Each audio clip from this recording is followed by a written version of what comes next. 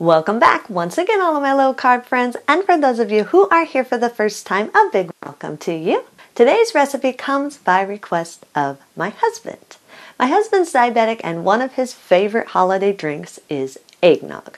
But as I'm sure you all know, the eggnog that you buy on the store has tons of sugar and corn syrup and all kinds of things that you cannot have if you are a diabetic or on a keto diet. And so my husband asked if I could find a way to make low-carb eggnog. And I said, of course, honey, I can do that.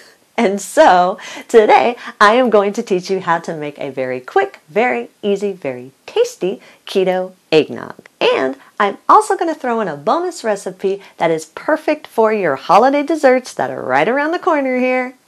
I am going to show you how to make a quick, easy keto pumpkin caramel chocolate chip cookie squares. So easy and so good. And if you want printable versions of these, you can check out my website at janetsdeliciouslowcarbkitchen.com. You can find printable versions of these and other goodies there for you.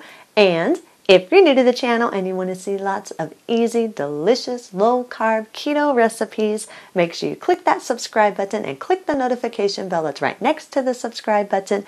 That way you can be notified every time I put out a new video. And if you'd like to help support the channel, make sure you scroll down in the description of the video. You can find some Amazon affiliate links. Anytime you purchase anything using my Amazon affiliate link, a small portion will go to me, which will help to support the channel. So when that holiday shopping comes around, which is really close around the corner, make sure you remember your favorite YouTuber, me, and use my affiliate link, and anything that you purchase on Amazon, a small portion will go to me, which will help to support the channel. And while you do all that, let's get cooking.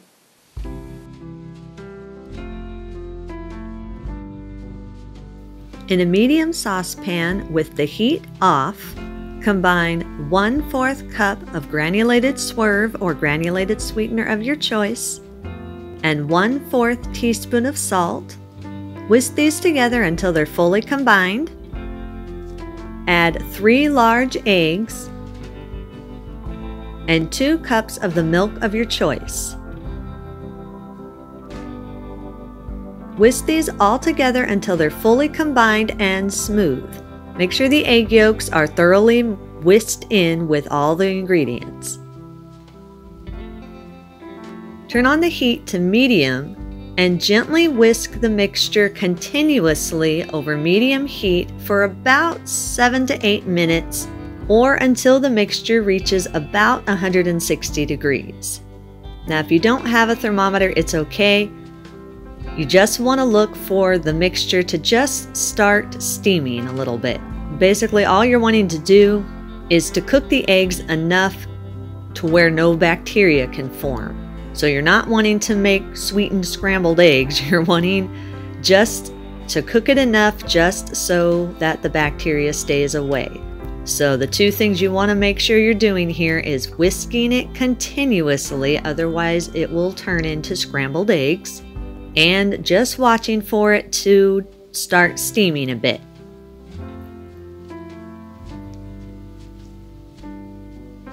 Once the mixture is steaming a little bit, remove it from the heat, add 1 teaspoon of vanilla extract, 1/8 teaspoon of ground cinnamon, 1/8 teaspoon of ground ginger, and 1/8 teaspoon of nutmeg or allspice, whichever one you want.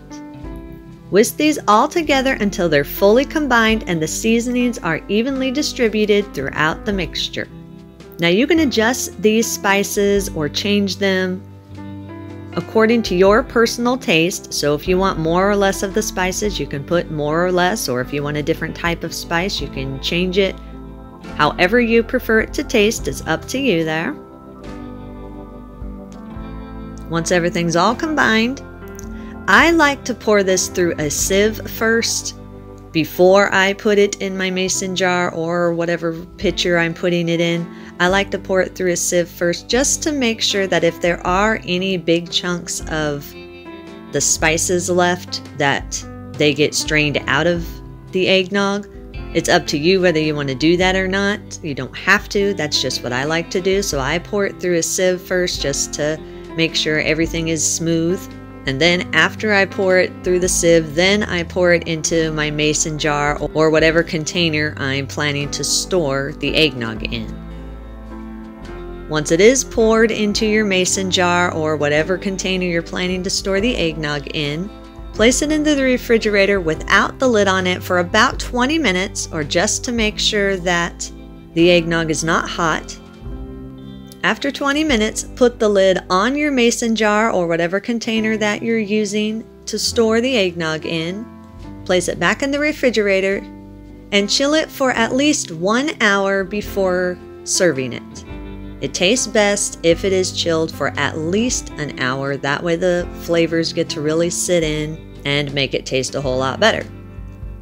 Once you're ready to use it, pour it into the glass of your choice. And you can store the leftovers in your refrigerator for up to 3 days.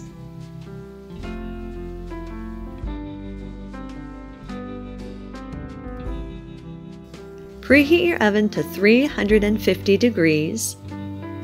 Line an 8 by 8 inch cake pan with parchment paper. Allow the parchment paper to hang over the sides a bit. This will act as handles and make it easier to lift out the cookie slab once it's all cooked. In a large mixer bowl, combine 3/4 cup of coconut flour, a half cup of granulated swerve or granulated sweetener of your choice, a half cup of brown swerve or brown sugar sweetener of your choice, 2 teaspoons of baking powder, 1½ teaspoons of ground cinnamon, and a ½ teaspoon of nutmeg or allspice, and a ½ teaspoon of salt. Whisk these together until they're fully combined and there are no lumps in the coconut flour. You also can sift these in if you'd rather sift them in. Either way, you just want to make sure that everything is fully combined and there are no large lumps. Add 2 large room temperature eggs. Make sure they are room temperature. It makes it for a smoother batter. Beat on low for about 10 seconds or just until the dry ingredients are moistened. Then increase the speed to medium-low and beat on medium-low for about 20 to 30 seconds or until everything is fully combined and the mixture is crumbly. Scrape down the sides of the bowl if you need to. Add 1/4 cup of room temperature butter that's been softened. Make sure it's just softened, not fully melted. Add a ½ cup of pumpkin puree and 2 teaspoons of vanilla extract. Beat these on medium for another 30 seconds or until everything is fully combined and your dough is smooth. Now remember, if you're buying pumpkin puree in the store, make sure you read the ingredients and make sure that it is just pumpkin with nothing else added to it. You don't want a pumpkin pie mix or anything like that, you just want pure pumpkin. Once your dough is smooth, gradually fold in about a ½ cup of keto chocolate chips. I use the Lily's brand and I'll leave a link in the description as to where you can buy those. Just add a little bit of chocolate chips, then fold them in and a little bit more, fold them in until the entire ½ cup of keto chocolate chips is fully and evenly distributed throughout your dough. Once the chocolate chips are evenly distributed, push all of your dough to the center of the bowl, then take half of the dough and press it into your prepared 8 by 8 cake pan. Make sure you press it evenly across the entire bottom. You want to make sure it's even so you can have an even cook on your cookie squares. Once the bottom of the pan is covered with the cookie dough, then gradually spoon about a 1/4 cup of keto caramel sauce over the top of the dough. I usually just spread this out by tablespoonfuls and use a knife just to lightly smear it around. What you don't want to do is you don't want to push it into the dough. It's just supposed to be a light glaze on top of it. So when you do spread it around, don't do any pushing, just lightly spread it. And it's up to you really how much of this caramel sauce you want on there. You can put more or less. I do around a 1/4 cup. Sometimes I do a little bit more, but you don't want to go crazy with it because if you put too much caramel sauce, then your cookie bars will be really soggy. So about 1/4 of a cup works well, more or less according to your taste. Once the caramel's added, then drop the remaining cookie dough by teaspoonfuls over the top of the caramel sauce. Now again, you don't want to press this dough on top. If you press it, then the caramel sauce just basically gets absorbed by the cookie dough, and you don't want that. You want to be able to have that kind of swirly sauce in your cookie squares. So just drop the remaining dough by teaspoonfuls over the top. Once the dough is all dropped over the top of the caramel sauce, then use your fingers or a knife and just slightly even out the top of the dough.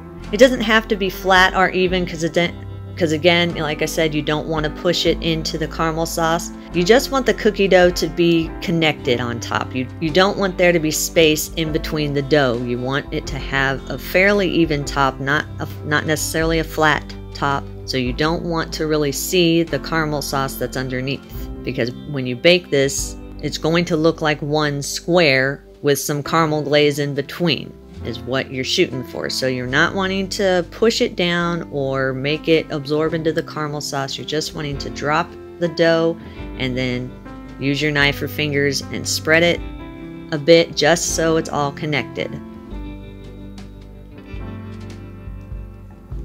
Once the cookie dough is all formed, if you want to, you can top it with a little bit of extra caramel sauce. Just remember, as I said before, the more caramel sauce you add, the softer your cookie is going to be. So if you're wanting an extra crispy or crunchy cookie, then you don't want to hardly put any caramel sauce. But if you're like me and you like your cookies a little bit softer, then I like to add a little bit of extra caramel sauce on top. So that's up to you. If you do choose to do it, I just take a couple, 2 or 3 tablespoonfuls and just kind of drizzle it over the top. You're not trying to make a frosting, just a little bit of a drizzle. Once your dough is shaped and formed, and if you have the caramel sauce on top, it's all prepared the way you want it to, place it in your preheated oven and bake at 350 degrees for 25 to 30 minutes or until the edges are lightly golden. 30 minutes worked perfect for me. Once it's all done baking, remove it from the oven. It will still be soft, but it will firm up as it cools. Allow it to cool in the pan for at least 1 hour or until it is close to room temperature. Once it's cooled and is firmed up, grasp the parchment paper handles and gently and carefully lift out the cookie slab and place it on a wire rack so it can cool completely before you cut it. Once it's cooled completely, slice your desired size of cookie square, place it on a plate, serve it with some milk of your choice if you want, or just eat it as it is. Just eat and enjoy. And that's our recipe of the day. I hope you enjoyed it. If you did and you want to see more videos like this, make sure you click that thumbs up like button, click that subscribe button. You can leave me a comment if you want to. Let me know if there's any recipes that you'd like to learn how to make, and I'll do what I can to get those out there for you. And as always, keep cooking.